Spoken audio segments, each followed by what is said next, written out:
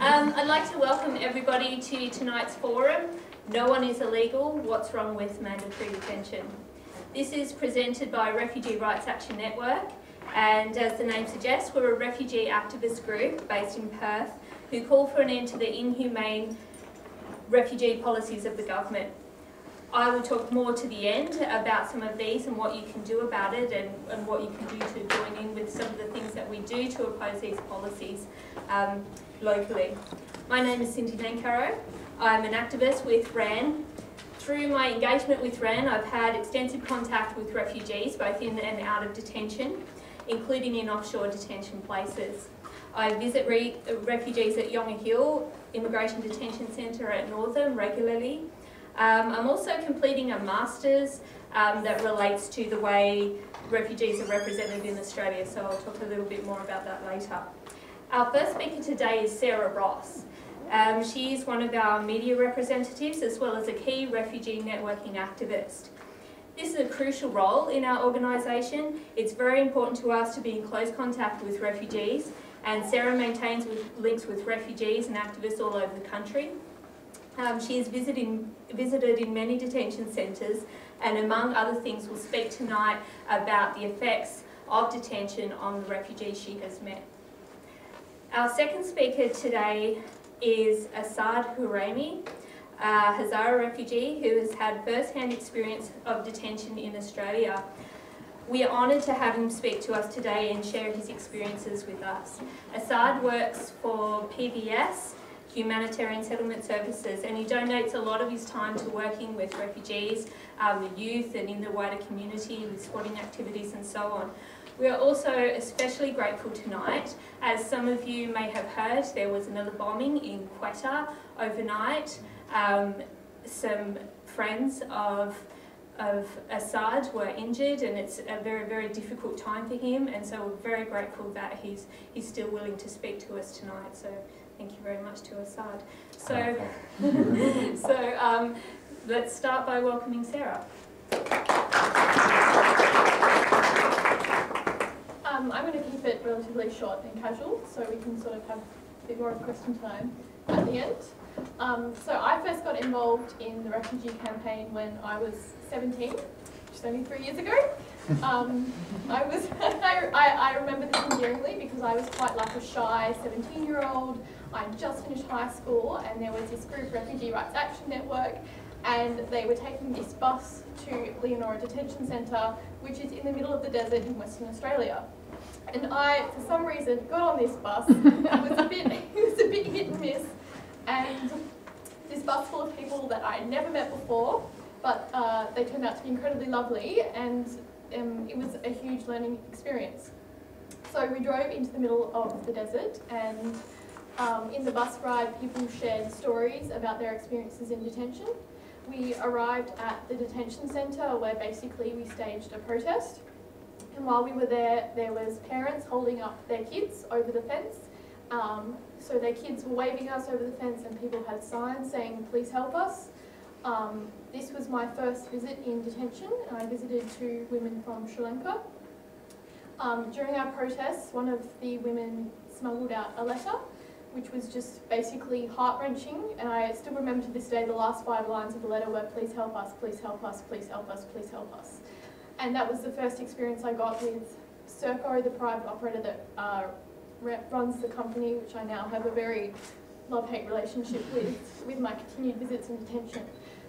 My next convergence was, so basically after this I started coming to RRAN meetings and getting more involved in the campaign, and I then attended the Curtin convergence where we took another bus to Curtin Detention Centre, which is near Broome and Derby.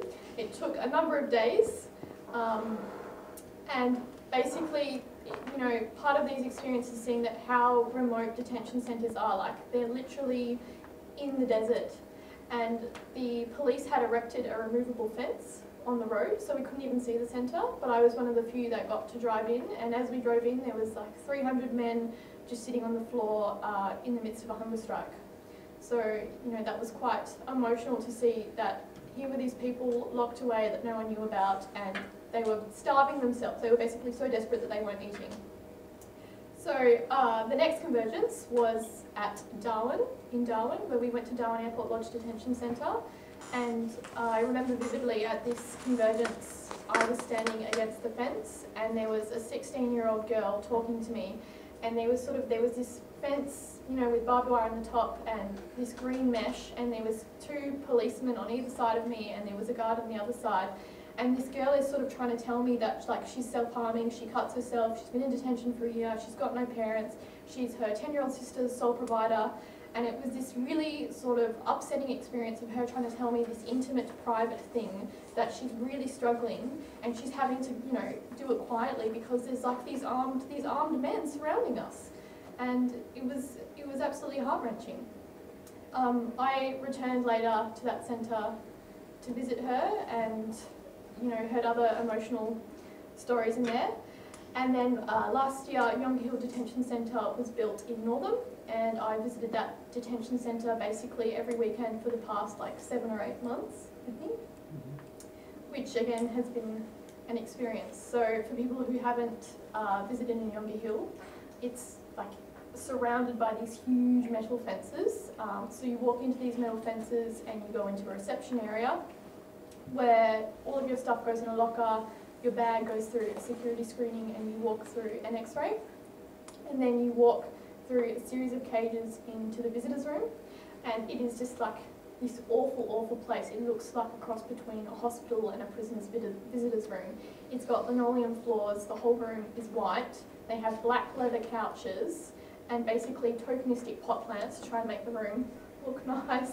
And the windows are covered in these sort of mesh wire things. So it's a very sort of tense, sterile environment. Some people were in there for a really long time, and so I visited them obviously every weekend for the time that they were in there. And that, you know, it's hard because the longer people are in detention, the more their mental health deteriorates. So seeing people who are at first happy, they're happy to see you, they're joking and they're laughing, and then each week they get sadder and sadder and sadder and sadder, and they're asking questions like, why am I here? What did I do wrong? And you simply don't have answers to them.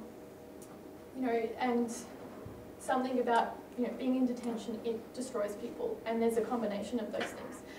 You know, one element is Serco.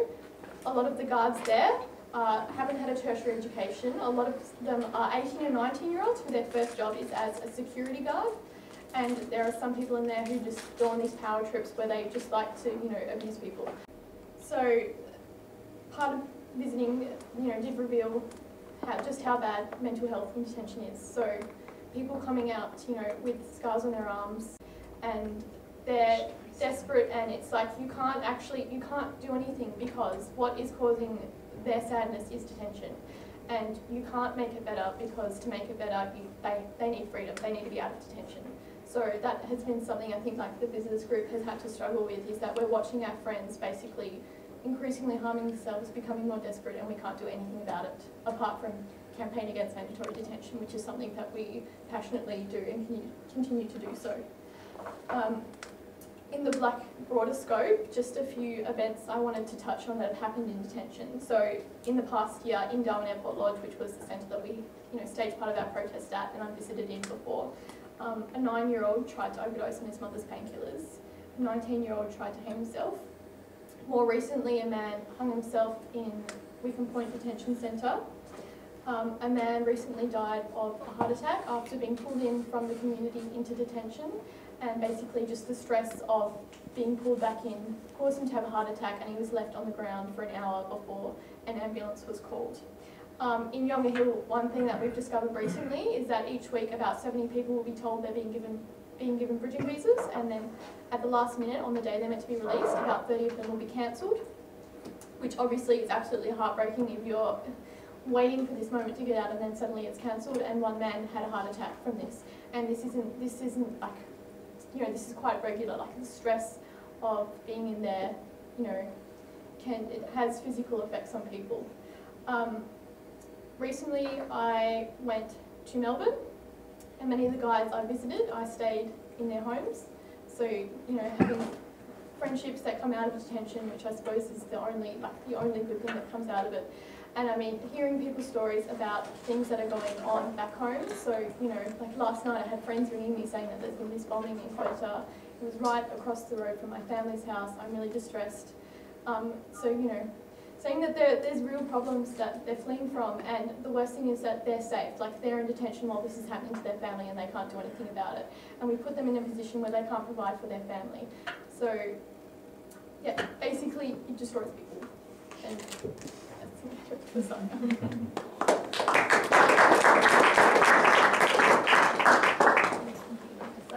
Okay. First of all, I would like to introduce myself. My name is Assad Khurrami. Most people cannot pronounce Khe, but you can say Khurrami, it's fine. And before going on the mental illness of the detainees in detention center and the impact of detention center on the mental health of asylum seekers and refugees, I would like to address the issues and the reasons that why refugees are coming to Australia or to some other countries and seeking asylum. And as I'm from Afghanistan and I belong to the minority ethnic Hazara people, I would like to give you some information. There might be some of you that you might not have information about who are living in Afghanistan or what is happening over there. Like, I came across to an incident today. Like, I was trying to send some money for my family, and from Western Union it came back to me after half an hour process on their system or the computer, whatever. They came back to me, they said, well, excuse me sir, you have to stay here on hold because you're a suspect that you're supporting the Taliban in Pakistan, and the receiver's name has come as a Taliban leader, who is my brother. And then I had to be there for 1 hour until the security people and the investigation, everything is processed, and then they contact the Western Union and globally. They came back and tell me that, okay, we are sorry, but it came up on a system, it popped up on the system that you are supporting the Taliban and you came up as a suspect because that you are born in Afghanistan and you're supporting some people in Pakistan. So that was the reason that I was born in Afghanistan. I wrote it on the form, and I'm sending the money to Pakistan. That was the reason that I was a suspect. But in fact, there was not a message on the system that he's a suspect. It was the feeling or the approach of that person to me. So basically, this is a basic thing. It doesn't really bother me because it has happened to us a lot, and it happens to us daily, so we're getting used to it. And also I would like to give you some information about our history, who we are and where we belong to, and why are we coming and seeking asylum today.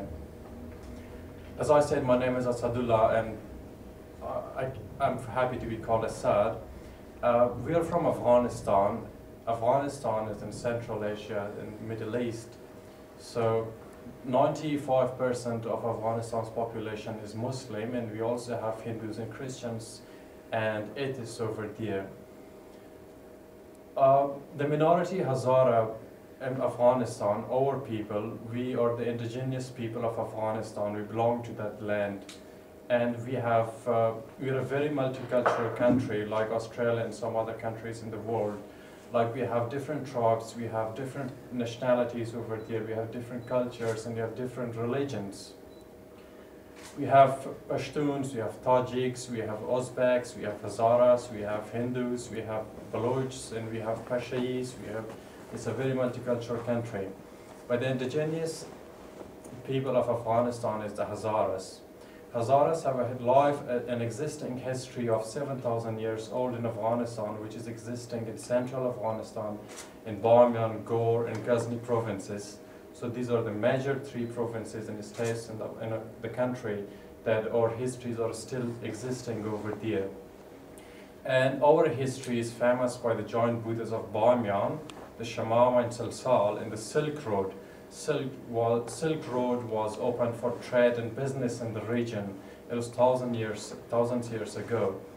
And also the giant Buddhas, the first one was made in a scratch on the mountain 2,500 years ago, and the second one was 1,700 years ago. And we have another lying statue in Afghanistan that was made a couple of thousand years ago. It has been discovered that it is existing over there, but due to security and safety of it, they're not going to show it to the public.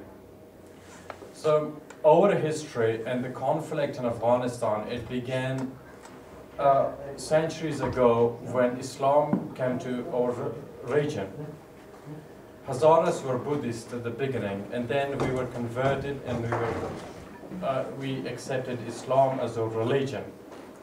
So when Islam came to the country, we had refugees coming to Afghanistan, and we give accommodation, we give place, and we give homes to the asylum seekers, to refugees, whatever was in that time.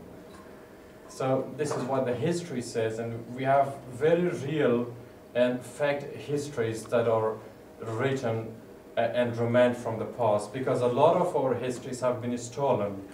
When the war and conflict and the fight began in Afghanistan, it is current Afghanistan, but at that time, 1,000 years ago, it was called the land of Arakozian, which is also in the old and ancient books of histories. And there's a new released book of history called it is called Siraj al-Tawarikh. It means a brightness to the history.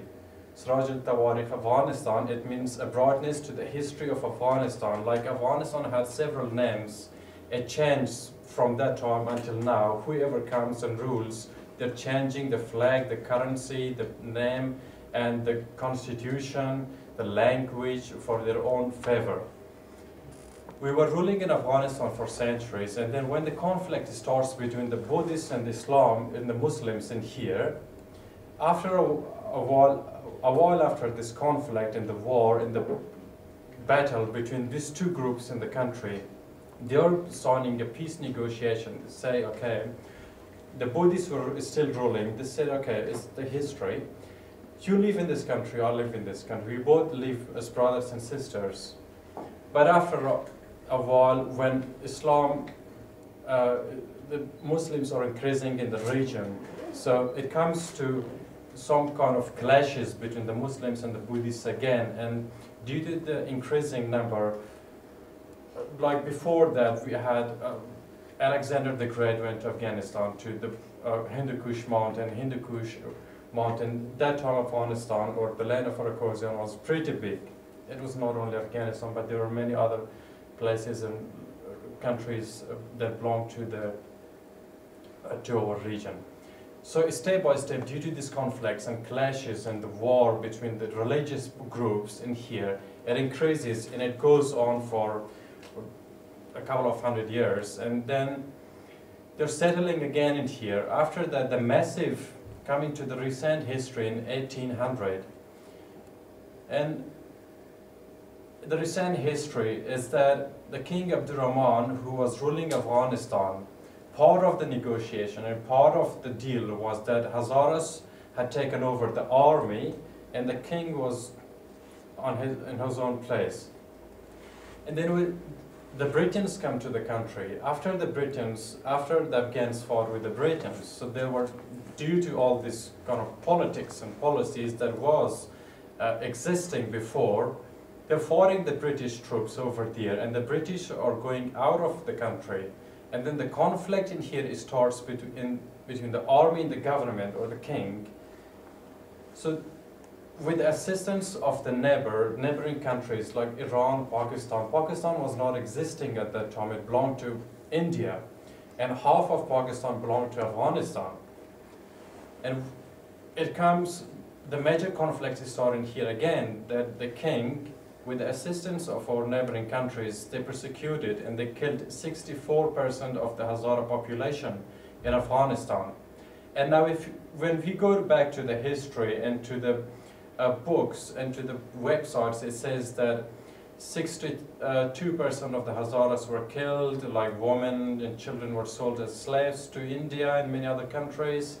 And then the current population of Hazaras in Afghanistan is 9%, and there are also many other reports and letters and books which are against our tribe or people, in Afghanistan because the fear came to the king and to the people, to our enemies, that if we let these people to exist and improve, one day they will take over this country again.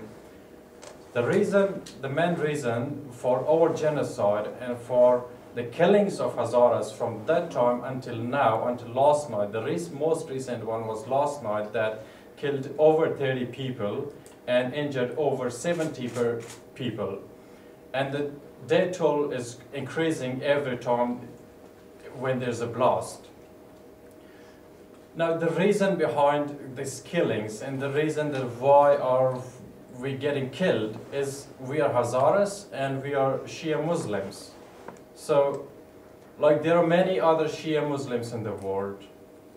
We have Hazara Shia Muslims, we have Pashtun Shia Muslims, we have Arab Shia Muslims, we have like Indian Shia Muslims. They're all Shia Muslims, but the target comes exactly on the Hazaras. And the governments in Afghanistan, even in Iran, which is a Shia state, in Pakistan it comes back and says that it was an incident, it was a Shia killing, but it's not a Shia killing, it's a Hazara killing because they're killing us because of our identity, because of who we are, and because of what we have. Half of Pakistan, almost half of Pakistan belong to our country, to Afghanistan. The main conflict is this, Durand line. That the only nation in the country that oppose, that are saying that we do not want this Durand line to exist anymore, it has to come back to our country because it is our right in our land, in our forefathers' land. We need our land back, we need our rights. Standing for our right is one of the main reasons that we are getting killed. So, now these are the issues because now I'm giving you some examples of the major killings that have occurred in Afghanistan, Pakistan, and Iran against our people. The one which was 64% of our population was killed by King Abdurrahman in 1800th century. And afterwards there was another one in Zabul province of Afghanistan. That land is very famous by Kandapusht.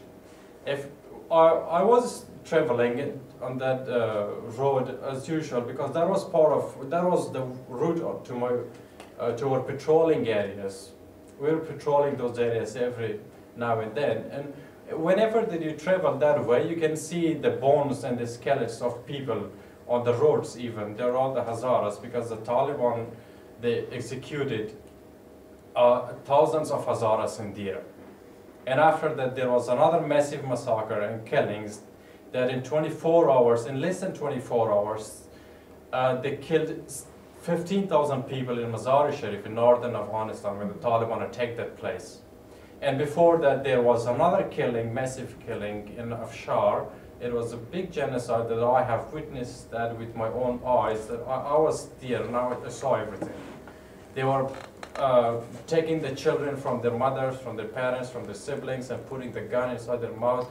The children were thinking like it's the breast or it's the milk or the feed, and they were shooting the children like that. And they were cutting the breast of the woman, and they were beheading the children and everyone. And I was in hiding, and I was seeing everything. So that was going on. And some people managed to hide and escape during overnight when it was dark, and I was one of those. I was lucky to escape with my family. So my family had escaped, and I was left behind with a couple of other people because there was not enough room in the truck. And then after this, we migrated to Pakistan for a safer home. And the same thing have been going on in Pakistan as well. As you can see, like since the beginning of 2013, they have killed over 600 people, and they have, like, there are many killings every day. Every day there is killing. Every day they are killing Hazaras, and wherever they catch them on the highways, if they're traveling, if they're working. If you travel to work, you come back from work, and then you're going out for shopping. The school children, we have a lot of schools in Pakistan and QUT because we have a population of 800,000 Hazaras in Pakistan, including the Pakistani Hazaras and Afghan refugees living there. So they have hosted the Afghan refugee Hazaras as well in the community. Like, they're killing the school students. And on January, they targeted a snooker club, a recreation center. They killed over 100 people. They wounded 280 persons over there. It always comes in the media that like there were 20 people, but in fact there are, if it says 20, we get the latest report because all families are being affected by these things, and all friends or all relatives and family members are getting killed. We know the exact number of casualties and deaths. And the most recent one was last night that they were trying to attack a mosque while people were praying, but he was stopped, the social bomber was stopped by the Hazara guards. The police had let them to come in. The police, the Department of Police, and there is a video, a press release by the Chief of Police of QUT. Like, we knew that there is going to be a blast, there's going to be an attack. The Hazara community will be under attack, under fire, under an explosion tonight, but we couldn't stop it. When the suicide bomber comes to the police checkpoint, they're telling him, okay, you can go with his rickshaw, like a motorcycle carrying a couple of passengers. And then it comes to the Hazara checkpoint, and they're trying to prevent the attack, and then he's going to switch it over there. These are the main reasons why people are fleeing these situations and coming to Australia. Well, coming to Australia is not easy. It's very expensive. You have to pay a big amount of money. And there are many people, even they don't like your money in yourself, they're saying, I'm not going to risk my own life for you. So that is the situation. When we talk to the smugglers, take me out of this country. First, they don't want to do it because it's a risk for their own life. Secondly, if they want to do it, they want a big amount of money. That we are paying them the money because our people there. In our entire history in those countries, even anywhere in any history, in any part of the world, we don't have a Hazara criminal who have committed a big crime. We don't have a Hazara suicide bomber. We don't have a Hazara terrorist. We don't have a Hazara anti-government force. We don't have a Hazara anti-human rights. We respect all religions. We respect every culture. We have welcomed people in our own land. We have given them sanctuary. When we had these things, we gave people who were in need, who were seeking asylum, and who didn't have a shelter, we provided things for them. But today, since a couple of 100 years ago until now, we are under attack, and we are under fire, and we are being treated as even not human beings. I haven't seen people that they have treated animals like that they are treating us in our neighboring countries, and also onto the transition routes to Australia. Coming to Australia, we have to get through a couple of countries. We have to come to Pakistan, Iran, Dubai, Turkey, Thailand, Malaysia, Indonesia. Some are going to Papua New Guinea as well, and then they will end up in on Australian shore or in Christmas Island. Coming from all these countries as an illegal person, actually, a person cannot be illegal. A person is a human being. And the other thing that I'm very concerned, and I'm just thinking about it, and I wish I was not talking here tonight, and I wish we were not here for this discussion tonight, and I wish I was not talking about my people, what I'm talking about now, because I wish if we were not refugees, we were living in our own country without all these problems and killings and bloodsheds. But we are in that stage now, so we have to fight for it. And I thank you very much for supporting us and supporting the refugees and asylum seekers. So coming from all those problems, they end up in detention centers in here. That I was on a boat in 2010. On April 2010, I arrived in Australian water on a boat in Port 139 YER. When we arrived here, we were taken to Christmas Island. We were there for a couple of weeks, for nearly 2 months. After the initial processing, we were moved to Curtin Immigration Detention Centre in Western Australia, a couple of thousand k's away from here. We were kept there for 1 year. during this 1 year, we experienced a lot of things. And I saw many things over there. I have seen bloodshed, I have seen killings, I have seen people getting beheaded, I have seen people that the terrorists and the Taliban were taking their skins off in front of my own eyes, and I have seen people that they were cutting their ears and taking out their eyes because I was captured by the Taliban on 2 occasions, and I saw all these things in front of my own eyes. That was a very horrible, that was a very difficult situation. That I can never forget what was going on. And I witnessed the Afshar massacre, the genocide and the killings of thousands of people over there. But the detention center is a different feeling. It gives you something, it gives you a different lesson. When you come to a detention center, even if you're in war, even if you're witnessing all these things in front of your own eyes, but you're still free to run.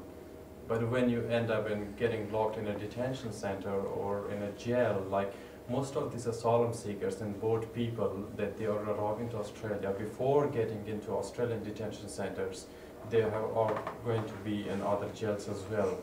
Like I'm giving myself me as an example. I'm not talking about me, but it's about in general all the asylum seekers, not only Afghans.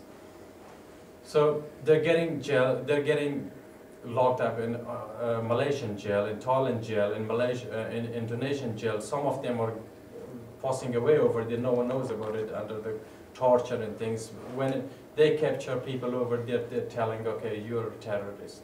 Simply. Like they told me, you're a terrorist. You have to be here for a couple of years. I went to the court 6 times, and after 6 times, I engaged in a lawyer, and I proved that I'm not a terrorist. So I was deported when I came back. They're experiencing all this tortures, trauma, the jail, the beatings, the hunger, and all the problems over there. And they have an expectation. They're saying, okay, we're going to Australia. Australia is a country that they respect human beings, and they have a sense of humanity. And they have human rights organizations over there that they are defending from the rights of human beings. But unfortunately, I'm not complaining actually. When we come to here, we end up in a detention center. We come across to people that we want to talk to them. We don't want, we have no demands and no needs. We just want to talk to somebody over there. But they're telling us it's illegal to talk to you. Like, this was a very bad feeling for myself. I approached a couple of people to talk to them, just to know about Australia, what's going on outside the fence. But they told me, I'm sorry, I can't talk to you. I said, why, what's the reason? They said, it's illegal, it's against the procedure and the law to talk to you as an asylum seeker. So this is a trauma, this is a torture. And I came across people that they were self-harming themselves just in front of me. They were cutting their necks, the chest, and the muscles. I asked them, why are you cutting yourself? They said, I cut myself because I have no other choice. I want to join my family. I want to show my sympathy and my condolence to the people of Kuwait or Afghanistan or Iran or Sri Lanka or other countries that they were there. And one early morning I was going for a short walk, and I saw a Sri Lankan man that he was trying to hang himself on the tree, and then we tried to rescue him. But so before we rescued him, he was like half gone and half alive. By the time the demonstration officers, the CIRCO and the immigration people came over there, it was too late. But if I wasn't there, and if the people were not coming to help him, then he was gone. And every 2-3 meters, they have got these cameras, they have the CCTVs, and they have the barbed wires, they have the electrical wires that if you touch it, you will die. So you have to. They have that control over there. But when something happens, there's no one to help. And there was a gentleman who was living in my block. He had heart problems, and then one evening he died of heart attack in front of us, and we were the CIRCO officers in immigration, with respect to their duty and line of duty and their responsibilities, they were not allowing anyone to help. We had a couple of doctors among the asylum seekers that they said, we know how to treat this person. We can give him life, but they were not permitted to approach that person. And then the ambulance came over. It happened around 5 o'clock in the afternoon, and the ambulance came when it was dark after dinner time, around 8:30, and they took the body out to the hospital. So that is another one. And then I was teaching computer classes in English over the detention centers voluntarily to the asylum seekers. One of my students, he came up to me. He said, I have been waiting for my for the outcome of my status or visa or the interview for 2.5 years. He was moved from Christmas Island to Sydney Sugar Detention Center, then to Darwin, then he was moved to Curtin Immigration Detention Center. He said he doesn't really know what is going to happen. He's been waiting for the last 2.5 years. His father has been killed on the way from Afghanistan to Pakistan, and then his mother died of heart attack. His sisters and his wife and his children and his brothers are left alone, and he doesn't know what's happening with them. He had not heard from them for a couple of months. Like he was thinking that they must have passed away, they must have been killed or shot dead. And then after this discussion, 3 nights after that, 3 days after this, I was in my room and we had a big noise that help, help, help. When we went out there and I saw that this guy has killed himself. So this is all about the torture, the trauma, and the problems that they have back at home. And they are locked in here. They are in a cage. There was a very young boy over there. He was saying a cage is still a cage, even if it is a golden cage. So you're in a cage. Even if it is a golden cage, even if you have the best meal in the world, you're still locked up. So you live here. You have nothing outside in that. You can't do anything outside. So, and then we had Mr. Tony Abbott came to the detention center, Mr. Chris Bowen, the Minister of Immigration, and then we had the UNHCR ambassador for Australia and New Zealand came over there. We had a couple of people, the Green senators came over there. So we were raising these issues with them, and the Australian military and the police, they visited this detention center, and the communities were coming and going all the time. We were raising these problems with the people, but Mr. Tony Abbott, seeing 1,800 people in Curtin Detention Center, and they also had the reports from the medics, from the doctors, from the nurses, that these things are happening at here. But his message from the people of Australia, from the Australians and from the communities was that he stood up and I was interpreting for him. He said, I have a message from the Australians, from the communities of Australia, that we do not love boat people. So pass this message to your friends and relatives to tell them, you have the telephones in here, you have the internet, the emails, the computers. Tell your friends, your families, and your siblings not to come to Australia by boat because we don't love boat people. Australians hate boat people. He said this, and I'm one of those, and I was his interpreter then in there. And our message to the Australian, we said, okay, could you please pass our message to the Australian people before knowing about people, before judging about board people, so you have to know who is a board people and why are they board people in here. We raised the same issues with other senators, the ministers, and the human rights activists that they're coming. Red Cross was coming there regularly, but there was no progress until we had a hunger strike for 3 days and 3 nights. And then there were some people, they came from Canberra, and they told us something and just went. So I just want to conclude in here because I've been talking too long, sorry for that. So the impact of detention center on mental health of asylum seekers, it's not only inside detention center. When they're released from detention center, they are still having that trauma, that flashback and the stress, because it remains there for a lifetime. It goes and comes. It affects their whole life, it affects their children, it affects their wives, it affects their parents, the whole family, even if they are not in Australia, they're living overseas. It breaks up people. people feel broken in here, and we have a lot of them in our communities in here that they are suffering, but they don't know what to do. So we as human beings have to help each other, and we have to spread the message around. We have to sign petitions, and we have to raise our voice through any possible source that we can to help each other as human beings, not as Australians or Afghans or Sri Lankans or Iranians or Pakistanis, only as human beings. And I thank you very much once again for listening, and sorry for taking too long, and thanks for my support.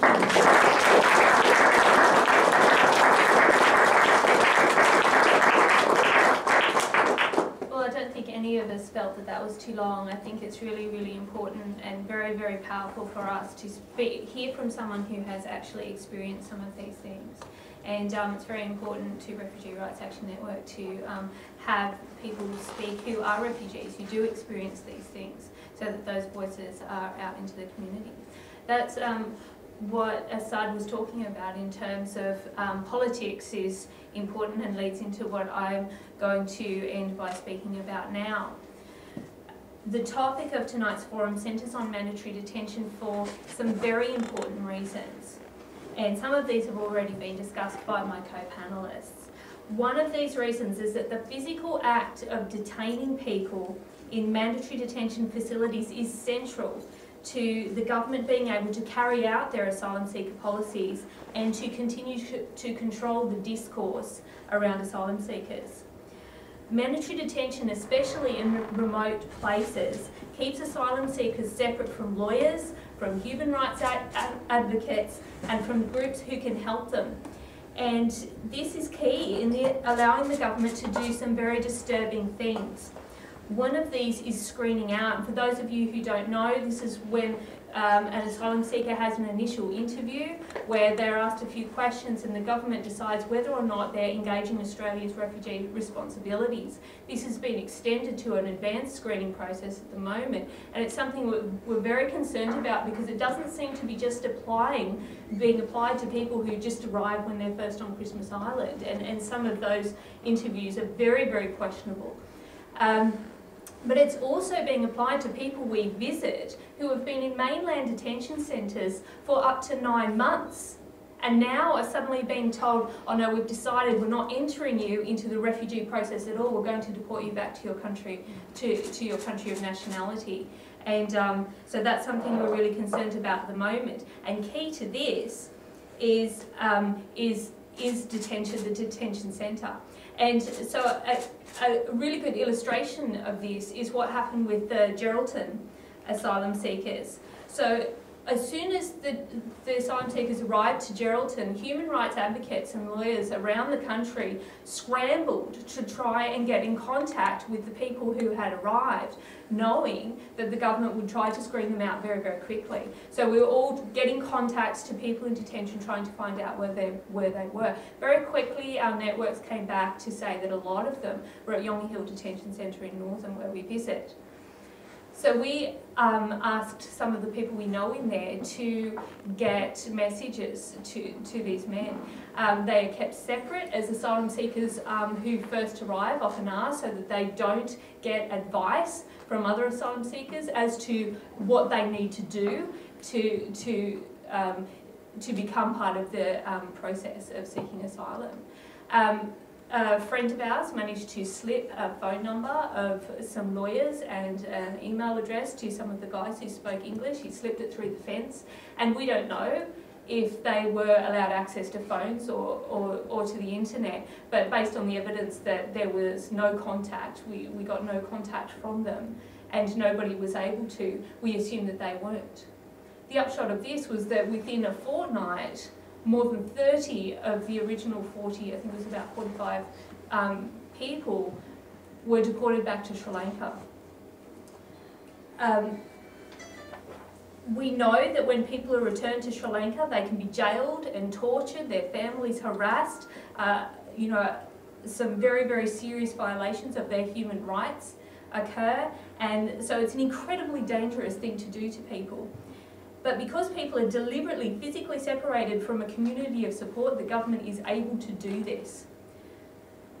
not only that, but it enables them to control the dialogue around them, to tell people it's okay, they're just economic migrants, they're not in danger. And they are frequently miscasting refugees in this way. So those from Sri Lanka are often subject to being miscast as economic migrants. And we saw Bob Carr the other night in his interview on television saying, oh, things have changed. We know now that people who are coming are economic migrants. They're not really fleeing torture. And so if they're being found to be being refugees, then there's something wrong with our process and we need to change the definition. And so this is very, very disturbing kind of stuff that they're trying to do in terms of the discourse. When people are unable, asylum seekers are unable to mix within the community, to talk to journalists, to meet people and tell their story, essentially to become real and human to our community, the government and the opposition can cast them as shadowy, greedy invaders. And others tropes such as queue jumper, illegals and terrorists, I mean, this is well known to us. Another key role of the detention centre is that of allaying the fears of those amongst the public who need to believe that Australia's borders cannot be breached, who believe that when unarmed people fleeing outrageous human rights abuses and danger to their lives crossing those amorphous watery borders is a threat to our safety and an affront to our sovereignty. So the responses of the government is to say, oh, they're not really here yet. The detention centre is cast as a borderland site. No matter where it is on Australian soil, successive governments have very effectively created them as border places and have effectively created the illusion that these people are not here yet, even though they, in real terms, they actually are. The government says no, they're contained on the border. So essentially, the damage that's done in these places is a sop to the demands of certain Australians who are opposed to their entry. The very physical construction of detention centres speak to this. Remoteness in deserts, distant islands and bleak industrial suburbia speaks not just of secrecy and silencing, but of rejection. Electric fencing, coils of razor wire, that speaks of violence and aggression. Double perimeter fencing and patrolling and head counts by security guards who are paid enormous sums of money by our government to do their dirty work speaks of containment and control. And we must ask, what speaks of care? What speaks of refugee protection? In each detention centre is a confluence of individuals fleeing a myriad of life-threatening circumstances, a multiplicity of voices, opinions, reactions, histories, religions, ethnic backgrounds, stories, fears, experiences. But in the immigration detention centres, they find themselves entering Australia, being placed in these places and conceived as one thing, one entity, the refugee. Viewed collectively, they find they have become perceived as one living, breathing exemplar of something that Australia hates and fears. Something of concern in my masters and of concern to researchers and others in Australia, and something that Assad has just touched on, is not just what the effect of detention is on individuals while they're in detention, but what is the ongoing effect.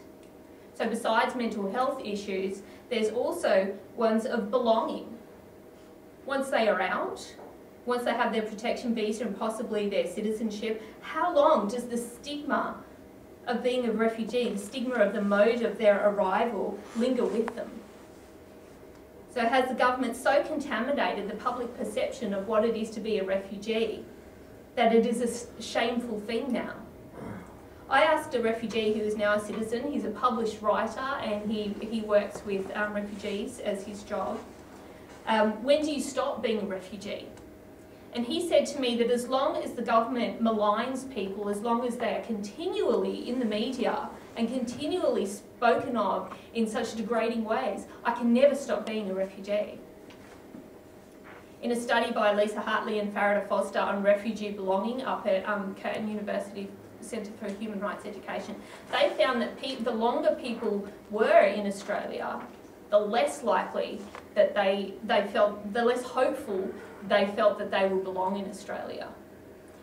Many of the interviewees said that they did not believe that white Australians would ever accept them as Australians. And one man talked about being pulled over by the police, and the policeman said, "Where are you from?" And he said, "I'm an Australian."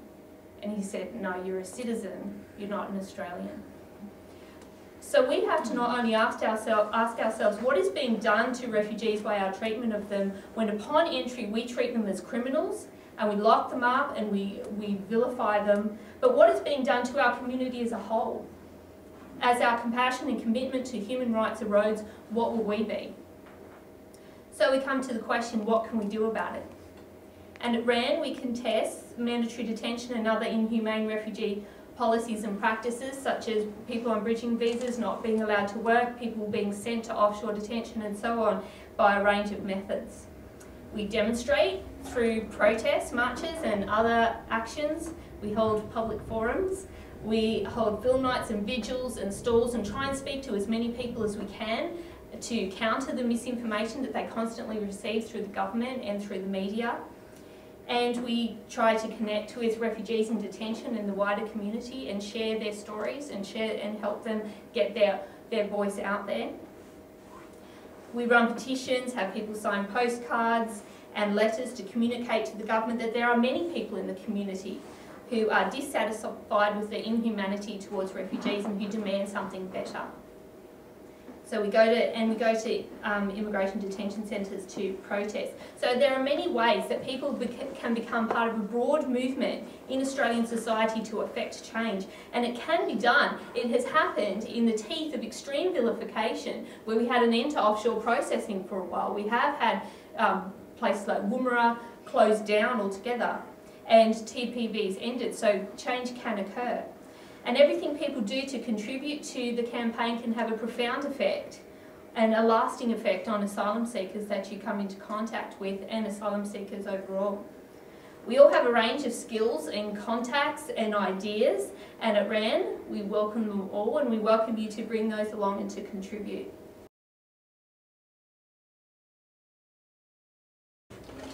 Hi. It all seems so hopeless. I know we're doing a lot, but how can we progress things quicker, like especially for that gentleman, for example? Who are you asking? So it's the question for everyone. I don't know. I think the best thing that we individually that we can do is, let people know about mandatory detention and what it does, and that there are avenues that you can oppose it. And I suppose another avenue is getting involved in the network and finding a way that you can contribute to helping refugees, which can be a variety of things. But it's going to be a broad movement. It's going to be collective action, and people everywhere taking a stand against this policy to make a difference. So, but that means us individually sort of getting active and doing things about it. People can visit in detention, and people can, there are a range of programs that we do and protests that we do that address this. I think it's important too, as well, to not feel like if we don't win the entire war, we're not making any ground. I mean, there's a lot of small wins that are really important, and even just the difference that you can make in the heart of an asylum seeker or in their mindset by knowing that we are out there. I mean, we are constantly hearing from people, just knowing that you were out there and you cared, or I saw the photos, or when we were out at Yongah Hill Detention Centre and, the architecture is such there that they can't see us. And so we devised a range of ways, including people were there, they will know we had a freedom banner and we tied huge balloons and raised it up, so like 100 metres in the air or something, so that they could see the freedom banner. And we heard from the people inside that they saw that and it meant something to them. And all those little things are important. So while overall it may seem hopeless, I think the important thing is to keep doing each little bit and to keep being creative, spreading the word amongst your friends and people getting involved in different actions. And I think all of those things do make a difference, even though sometimes it feels like the road is just getting a little bit too long. Yeah, it was more of offering some suggestions or an observation, is that the campaign does feel hopeless, and people who are sympathisers to asylum seekers and hostile to the harsh policies do feel that they're alone in their opinions and they're outnumbered. But this is an illusion in itself. Some research done by Anne Peterson, Associate Professor Anne Peterson at Murdoch University, she's a social psychologist, and she took people who identified as not liking refugees and surveyed them, and people who identified as sympathetic to refugees and surveyed them. And the people who were sympathetic to refugees, and across a broad survey, it turns out about somewhere between 20 and 30% of people in the Australian community are actually hostile to these anti-refugee policies. They would like to see a much more humane situation. So that's quite a significant minority, 20 to 30%. You know, steadfastly hostile to the current policy settings. But when you ask those people, how many people do you think agree with you? They'll all say, oh, only about 10% of the population. So the 20 or 30% that don't agree with the policies think that only 10% agree with them. But if you ask the people who are rusted on hostile to refugees, which again is quite small, 10 to 15%, really rusted on hostile, and the rest of the people in the middle there are just, you know, being a bit sheep-like and following what they hear on the media. But if you ask the rusted on hostile people, how many people do you think agree with you? They will say, oh, 80% of the population agrees with me. And this is because it's not, there's an overwhelming support for these horrible policies. It's because the dominant voices, the most powerful voices, the politicians and the large elements in the media are repeating that message. And so everybody thinks that that's what everybody thinks, but it's not true. And so our job really is to galvanise and mobilise those people who do agree with us, to amplify our voice and to push back against those dominant voices.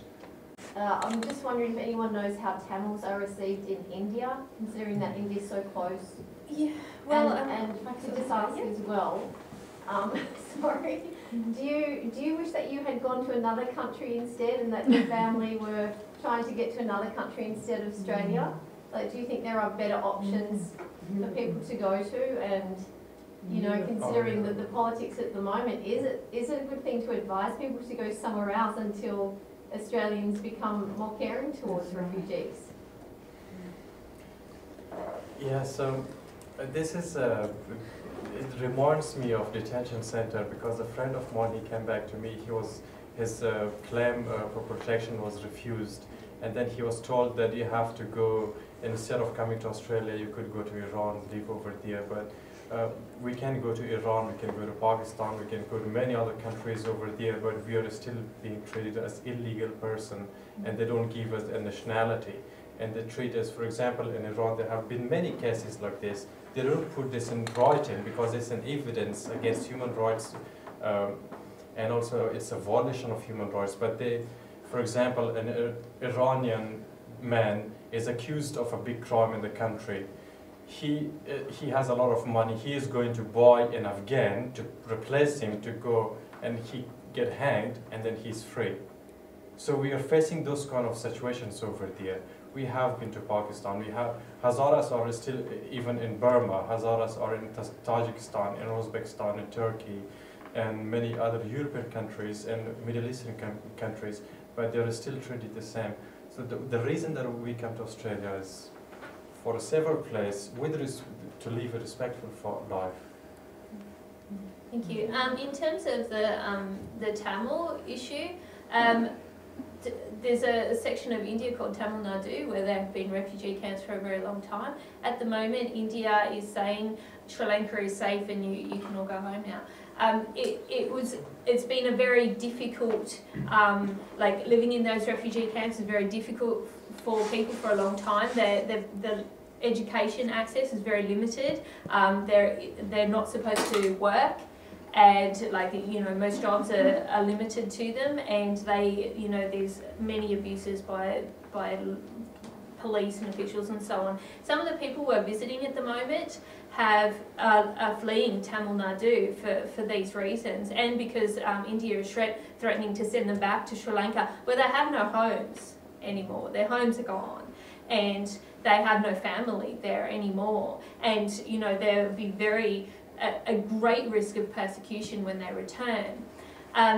So some of the people we're visiting at Yong Hill who have been told, oh no, you don't engage our definition, and we've been able to get them lawyers to get injunctions against their deportation. Some of these people have lived on Tamil Nadu for like 19 years, 25 years. So like, you know, when people say, oh, these people are queue jumpers, how many years do you have to live in a refugee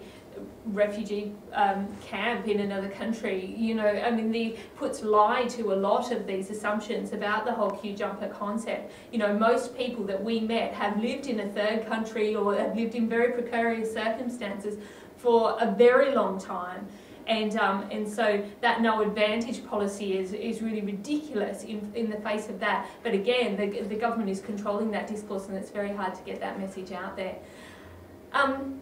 I might end on that note because we're running close to time, but there are plenty of, if you would like to stay around, we have snacks and so on up the back, and if you'd like to discuss these issues further, there's plenty of Refugee Rights Action Network people here to talk to.